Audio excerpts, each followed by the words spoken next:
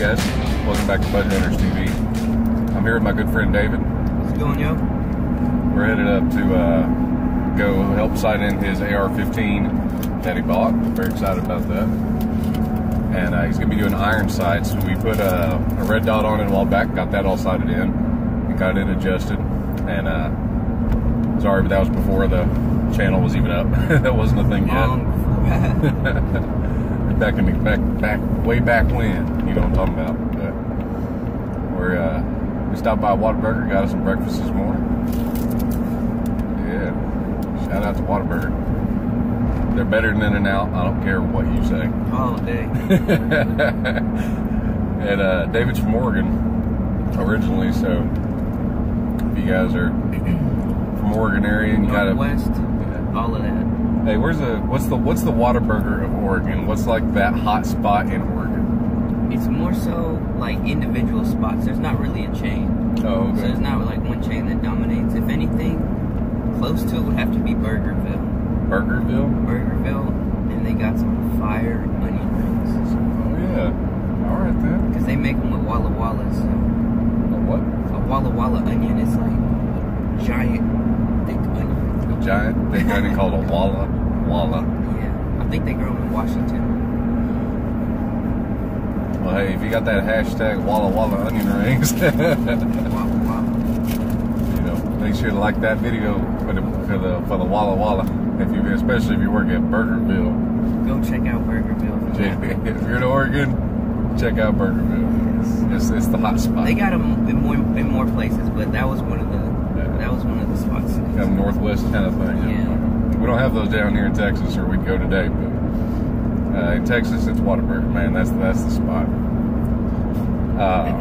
But we're gonna be going up to the range. We got to stop by and pick up a sight adjustment tool for his AR-15, the iron sights. A lot of them have a special tool that you have to use, and I'm sure there's redneck ways to rig it around to not use that tool, which is fine. But it's better just to go. For me, I'd rather go spend the money one time and get the right proper tool than have to remember to bring the pliers and screwdriver and everything else to try to do it over and over again the wrong way.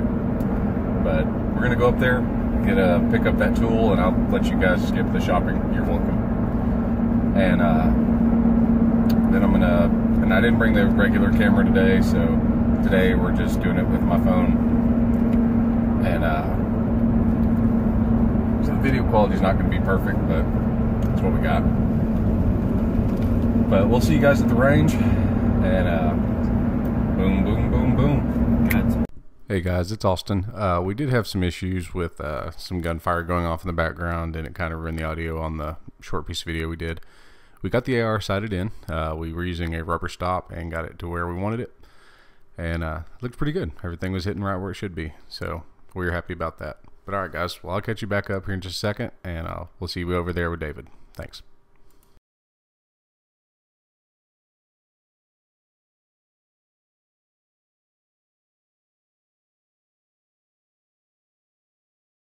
Hey guys, it's Austin.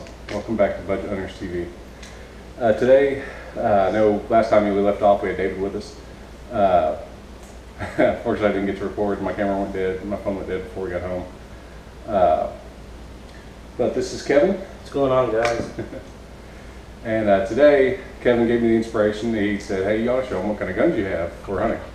Hey. No. And this is a little Sun Mason here.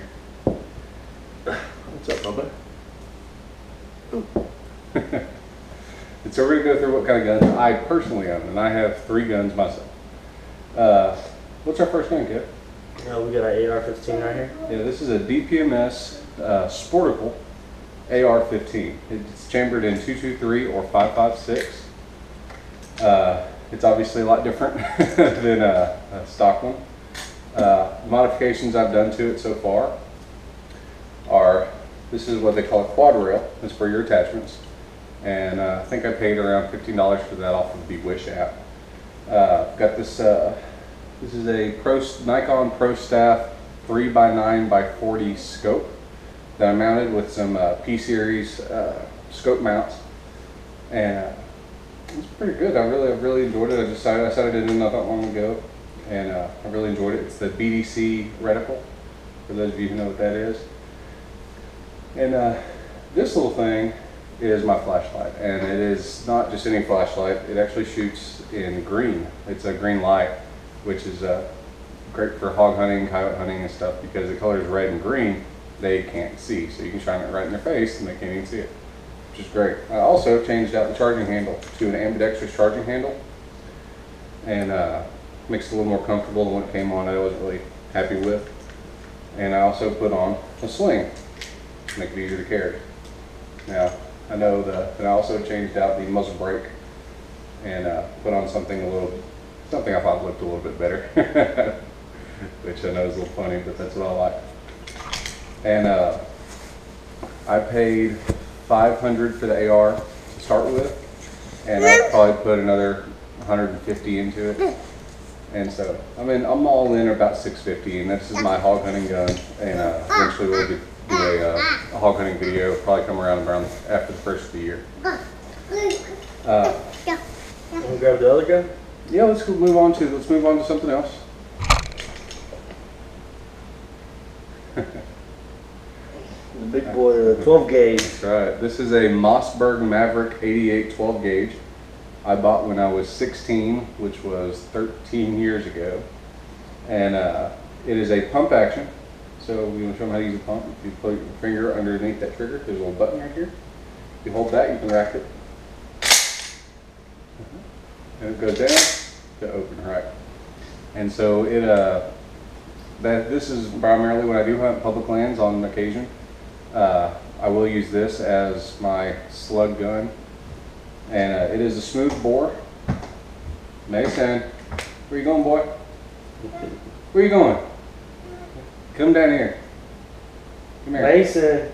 Come here, boy. Oh man, that boy's in trouble. It's always fun being a daddy, isn't it, boy? And yeah, and I also use it as a little bit of a home defense. I also have a different firearm we'll get into in a minute. I've actually shot this gun a couple of times. It's smooth, you know, for being 13 years old. The sighting is still pretty accurate, so it's a good quality gun, and it's budget hunters, hence it's a budget gun. You know, these aren't very expensive. They still sell this model. Yeah, they changed them very slightly, but they still sell the Maverick 88, and the prices have remained about the same from when I bought mine years ago. They are around $200. You might be able to get them for a little bit less, but it's going to be around $200 with taxes. And it's a great gun. I use it for everything from dove to deer. I've used it for duck, and you know, knocking out pesky turtles down the pond that are eating on the fish. And one thing I will say that some shotguns don't have, this one comes with it built in, is a butt pad. Mason, no, nobody. He loves the camera. And so, this one actually came stock with it, which is nice. Some guns don't. And these are all unloaded. I'm not going to bring any loaded firearms right now. But it comes with bead sights. They're built in, so one in the front, one in the back. And it more or less helps you line stuff up. It's not, it's not going to be a red dot or nothing like that. You can change your sights and stuff and adjust them how you want to. It's got a rail up here, so you can mount whatever you want to it. But for $200, it's hard to beat. And plus, if you're first starting out shooting, this gun isn't a bad choice. Because whenever you buy a new gun, you don't want to stop, or you don't want to start at the head honcho. You want to start somewhere. And it's a really good starting gun. And this is a shotgun for you guys that don't know anything about guns. And so what that means in general, and there are exceptions, but is that these do not shoot bullets like a regular, like a rifle or a pistol will. These shoot shotgun shells. And what a shotgun shell is, it shoots out a series of BBs. And they spread in a wide pattern and over a short distance. Usually the effective range for a shotgun shooting shot is around 40 yards. Now, they do sell rifled barrel shotguns, which basically makes it a rifle. And which we talked about rifling in one of our last videos. And so this one is not that, but they do sell barrels and stuff like that where you can change them up and you can do it however you like to do it. But this is mine, and it's been great. So I'm going to keep on. We're going to call this one the Black Hammer. Black Hammer. All right, Kev, what's our next gun up?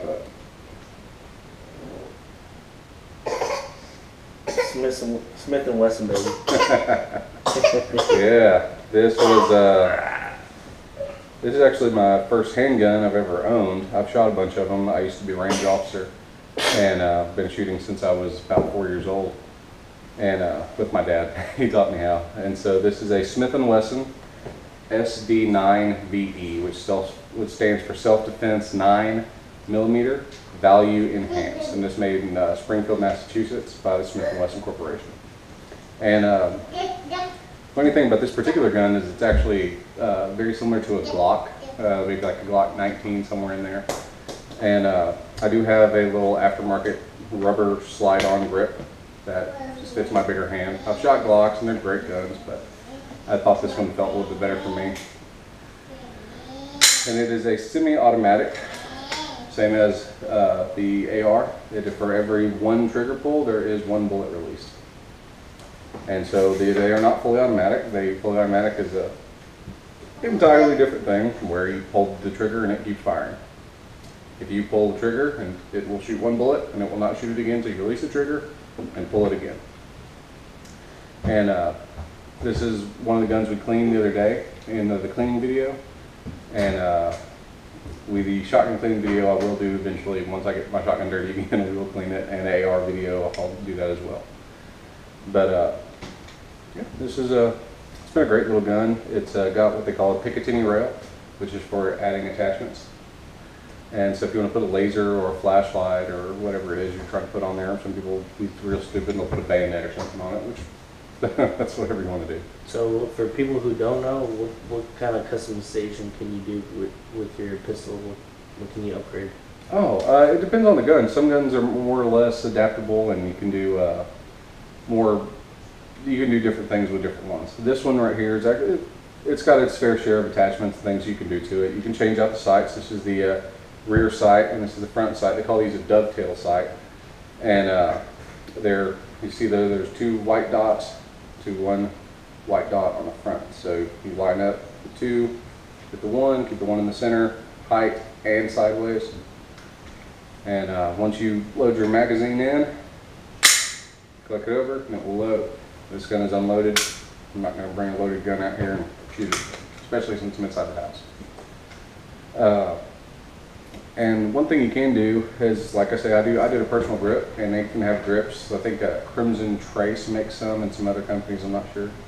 But that when you actually put any pressure on the handle, a laser will actually shoot out the front. So it's a full-on attachment. You can buy those.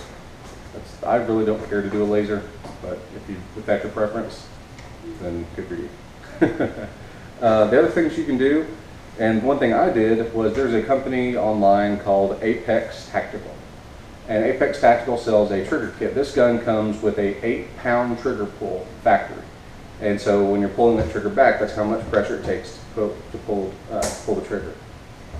And so I put the Apex Tactical trigger in. It's a series of springs. And so if you don't know how to do that, your local gunsmith can install it for you, and they'll show you what they're doing. Mason, come down here, buddy. Come on. But and it dropped the trigger weight down to about 5 to 6 pounds. I don't have the gauge. There's a gauge with a little hook that'll, when you pull it back, it'll tell you what the proper pressure is. I know it's comfortable enough for me. So on what the exact weight is, I don't know. And if you guys are just that curious, eventually I'll buy one and I'll let you know what my trigger weight's on.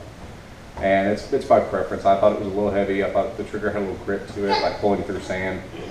But now it's been great, and it's definitely my favorite handgun. I've shot a whole bunch of them, and this one is definitely the best one for me. So, and Kevin's been looking at buying a shotgun. Kevin, have you put any thought into what you're going to get? I was thinking about the Maverick. You know, it's a great starting shotgun, and since I'm working all the time, I just need something for home defense for right now, and the Maverick 88 is all I need. And yeah, Mossberg has been making shotguns and stuff for a long time. They also do make rifles. And plus, I live in an apartment, so ain't no hunting there. Yeah, there's not a lot of hunting going on in the apartment world, but it's you know, guns are something I've been raised with, and I understand that some people aren't comfortable around them, and that's okay. You know, and the guns aren't for everybody. If everybody bought guns, then you know, well, that'd be kind of a dangerous situation. If every single person is armed, and you know, you're getting back into Wild West type of stuff. But so as far as pistols go, what do you recommend people? you know, that's a good question. I've been asked that a lot, and the best answer I can give is, if you're looking to buy a pistol, is for one, you got to go look at it. Do your research. You know, don't take my word for it. I mean, I'm not the end all be all on firearms, but I know what I know, and I'm, you know, I know what we're gonna do work for me. Now, I will say, the most hated gun that I know of is called a High Point. And High Point has a horrible reputation for not working and having a bunch of issues.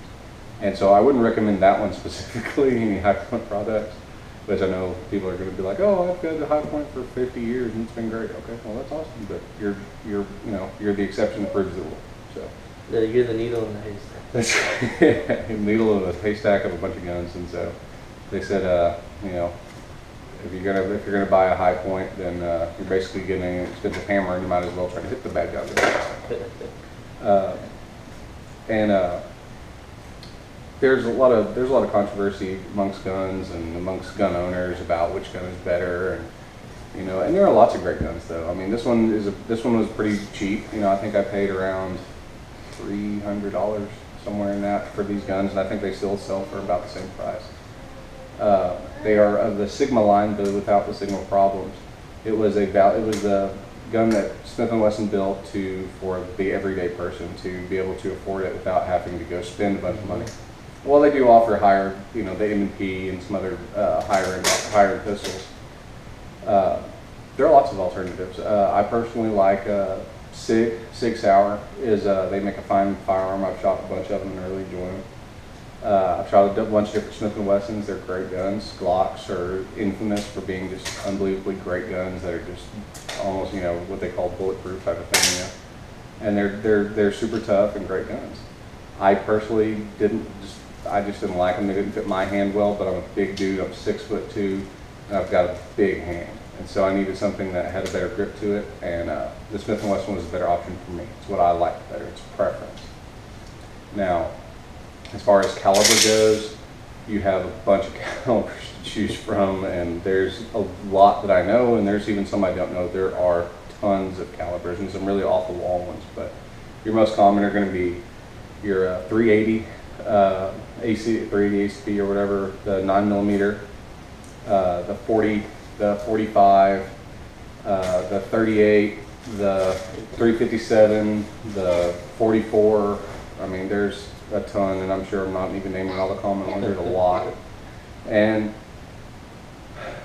it depends on what you're using it for.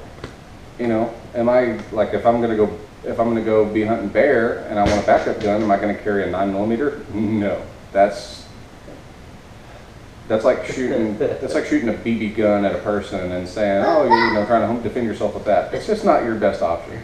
It's probably just going to piss them off. So I wouldn't go with that myself. But like I say, you know, go to your local gun range. A lot of them can rent you a gun while you're there. You know, not to leave the premises, but you know, you can rent it to shoot for the day, and go put a little time in, and find out which one's best for you. Which one makes you happy? Which one goes, oh, that feels great, and it's, you know, simplicity and stuff. There are lots of options, and the 357 and the 38 and the 44 and things like that. Most common, you're going to find those in a revolver style. And the regular 9mm and things like that, 40, 45, are going to be more predominantly in semi-automatic. Hey guys, that's awesome. I had a little issue. You can see here, this is me doing my editing this video. And found out that the video actually cut off. So, yeah. Well, anyway, I mean, I hope you enjoyed what I've got to show you. I know it's drags on a little bit, which I'm working on. But if you guys have any questions or comments or anything like that, leave them down in the comments below, because I really want to hear from you guys. If you guys say, oh, I'd like to see this done, or I would like to have this question answered. If you have anything like that you'd like to see, feel free to say something. Go ahead, right there, right down at the very bottom. There's a little comments box. You can put whatever it is you want to find out, and I'll do my best to answer your questions. But guys, thank you so much for watching Budget Hunters TV. I hope you learned something, and I hope you had fun. And if you guys want to see me again and make sure I keep making these videos, make sure you click that like button and subscribe. Alright guys, I'll see you around.